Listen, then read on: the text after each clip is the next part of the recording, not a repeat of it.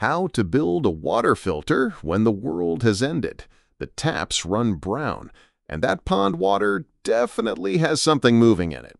The pipes burst months ago.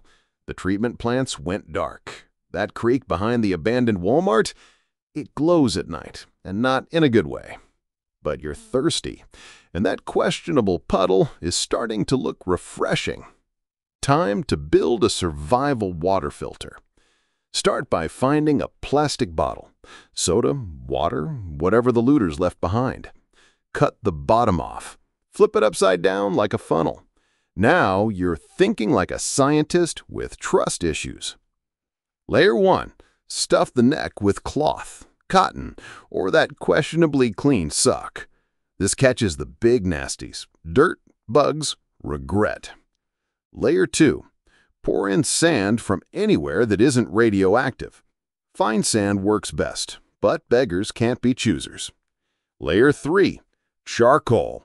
Burned wood from campfires, barbecue pits, or that neighbor's house that went up last winter. Crush it up.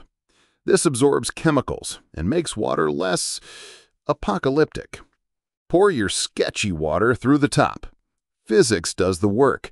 Gravity pulls water down, while layers trap contamination. The charcoal grabs toxins like a bouncer with standards. What drips out won't kill you immediately. Boil it anyway, because bacteria are persistent little survivors, just like you. Clean water from trash and science. The end times never tasted so refreshing.